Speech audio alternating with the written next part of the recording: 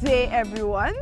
My name is Nicola Marius, and today's scripture reading is taken from Joshua chapter 1. Oh my God. Let's go into Joshua chapter 1. We're reading from verse 1. Now, after the death of Moses, the servant of the Lord, it came to pass that the Lord spake unto who? Joshua, the son of Nun, Moses' minister, saying, so Joshua was Moses' minister, but Joshua was also the son of Nun. N-U-N, not N-O-N-E. So, Moses, my servant, is dead now. Therefore, arise, go over this Jordan, thou and all this people. Joshua had a task. Joshua received instructions from the Lord after Moses died. And he said to Joshua, the Lord said to Joshua, go over this Jordan, thou and all this people, unto the land which I do give to them, even to the children of Israel.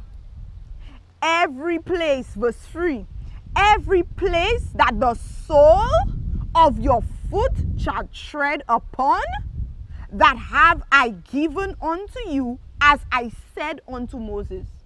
Would you believe that God is telling Joshua, Joshua, I am calling you out. My servant is dead. I am calling you now to lead my people. I am giving you instructions for success. Oh, thank you, Holy Spirit. I am giving you instructions for success. If you obey me, you are going to have good success. And you would say, but where is this in the scriptures that you read? Let's go a little lower down in the chapter and you will get to know what I am talking about. After verse 3, it says in verse 4, from the wilderness and this Lebanon, even unto the great river, the river Euphrates, and the land of the Hittites, and unto the great sea towards the going down of the sun, shall be your coast. God is telling Joshua, this is where your coast will be. I am giving you the place of the Hittites. This Joshua was young, right? But he had a heart for the servant of the Lord. And he obeyed Moses while Moses was alive. He was ministering to Moses while Moses was alive. He was Moses' minister. As you could see in verse, as we can see in verse 1. You understand? In verse 1, God is saying that you are Moses' minister, but now my servant is dead. I am calling you. You know, many times God is calling us. Thank you, Holy Spirit. God is calling us. And sometimes, because of the task ahead of us, we shrug back. We pull ourselves back and we say, Lord, no. I don't know if I can do this. It's okay to tell God you don't know if you can do this. But it's not okay to tell God you will not do it. Because if you do not live out your purpose on this earth, many people could perish. Because of our disobedience, it could cause a generation to lose their life. Now Joshua chose to obey God. Joshua did not know the obstacles that would come. He did not know the many things that would have happened later on in the chapters. But Joshua knew that God is with him. He knew for a fact that God is with him. But let's continue.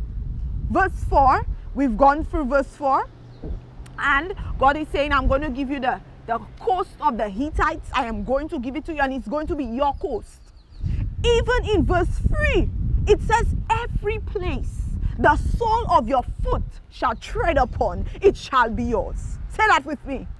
Every place the sole of my feet shall tread upon, it shall be mine. You know why? Because God says that He has given you dominion, power, and authority. Okay? If we go down to verse 5 in Joshua, it says, there shall not any man, oh my God, wow, there shall be not any man able to stand before you all the days of your life. Isn't that amazing? This is a promise that God is giving to Joshua. In spite of you not knowing your tomorrow, you not knowing the next 5 minutes, you not knowing the next second, you not knowing if anything could happen to you in this pandemic. You are living in an uncertain time. But here God is encouraging his servant Joshua after Moses died. This is Joshua's defining moment. Joshua is now becoming a defined individual to be used by God. Whereas his master, Moses, is not there any longer. And he has to trust God for himself. How many of us, sometimes we depend on the man or the woman of God to the point where we feel that if they're not there, then we cannot live. If they don't give us a word, then we feel that, whoa, I don't know what to do. I'm trying to call Mr. I'm trying to call Miss, but I'm not getting them. What is it that is troubling you today? Hear what God is telling Joshua. He is encouraging Joshua and saying to Joshua, Joshua, as long as you live, there shall be no one, no man, no woman, nobody will be able to stand before you all the days of your life.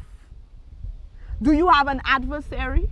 Do you have an enemy that is persecuting your life in this time of pandemic? Do you have an adversary that is an enemy that is attacking you spiritually through your dreams, through visions? What is it in this world that God cannot do? It's impossible. Without you knowing that it is possible, that with God all things are possible, it's impossible to be impossible with God. Do you hear me? Things are impossible. The things that you see impossible, it is possible with God. But it's impossible for God to do anything that is not possible. God will work out everything for your good. And Joshua, he comes and he hears the word of the Lord. And the word of God, the Lord says to Joshua also in verse 5b, it says, so I will be with you. I will not fail you. My God. So I will be with you. I will not fail you. I will not fail you nor forsake you. You see that in the New Testament, that Jesus encourages us and says, I will never leave you nor forsake you. And here the King of the universe, God Elohim, is speaking to his servant Joshua and saying, Joshua, I will never fail you. I will never leave you. I will never forsake you. Do you feel alone today? My brother, my sister, mother, father, auntie, uncle, little girl, little boy, teenager, young adults. What is it in this world that could take away your joy? Knowing that you now know that God says he will never leave you and never fail you and he will never forsake you. He's with you to the end. Verse 6. Be strong and of good courage. For unto this people shalt thou divide for an inheritance the land which I swear unto your fathers to give them. Abraham, Isaac, and Jacob. There was a promise that God made to Abraham, to Isaac, and to Jacob. And now Joshua is about to glean. Joshua is about to enjoy it. Joshua is about to eat of the honey in the cluster. Oh my God. The honey in the honeycomb. Let me tell you, this is amazing. God said yes. you are going to go into that land. I will bring you into that land because I will not fail you. I will not forsake you. Let's go to verse 7. Only be thou strong. So here it is, God is confirming and affirming Joshua. And on that note, let us get people who affirms us, not people who discourage us.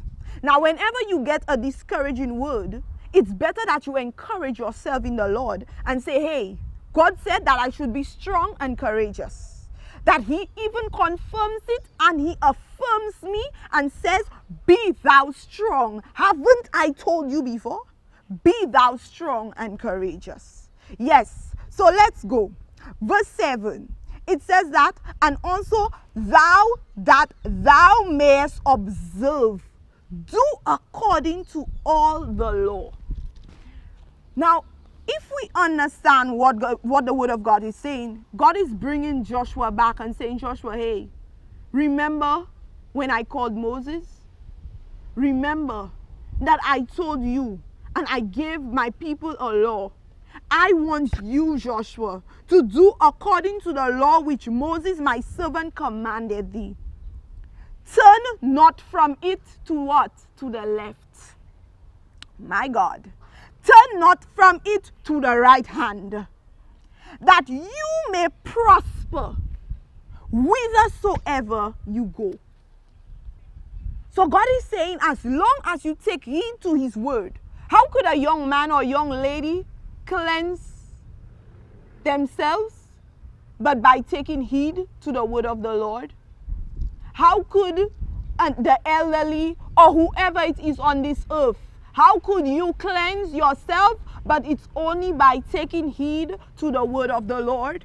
It is only by taking heed to the word of the Lord. And one of my favorite verses there is verse 8. And it says, this book of the law, say it with me, shall not depart out of thy mouth, but thou shalt meditate therein day and night, that thou mayest observe to do according to all that is written therein. For then thou shalt make thy way prosperous, and then thou shalt have good success. What shall you have? Good success. Say it with me. What shall I have? Good success. You put your name in that place and say, so and so, okay, I would say, Nicola shall have good success as long as she obeys the word of God and she looks to do all that God has asked her to do. Are you ready to answer yes to God? Like Joshua answered yes to God in spite of not knowing what would happen next? Are you ready? And this is the main point. Do not let the word of God depart out of your mouth, brother and sister. Do not. No matter what age you are, this is for you.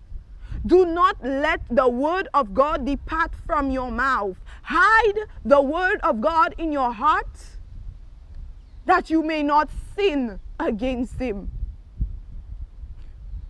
Father, we thank you for your word. We bless your holy name. We exalt you. Father, I pray, oh God, that as they have heard this word, that this word would go through the corridors of their hearts, that this word would be a seed that will fall into good grounds. Thank you, Holy Spirit.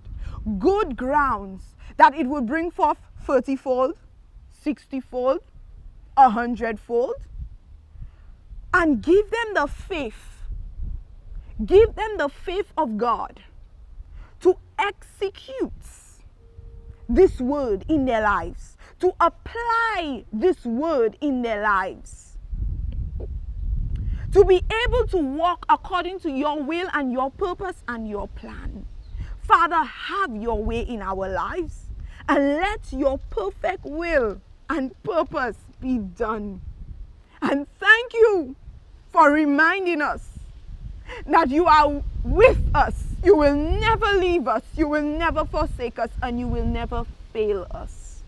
Jesus Christ of Nazareth, thank you for your love towards us. And thank you for your grace. Thank you, Lord. Thank you, Holy Spirit, that you are leading us and directing us. In the mighty name of Jesus Christ of Nazareth. Amen. God bless you. I love you. And have a blessed and a wonderful day wherever you are around the world.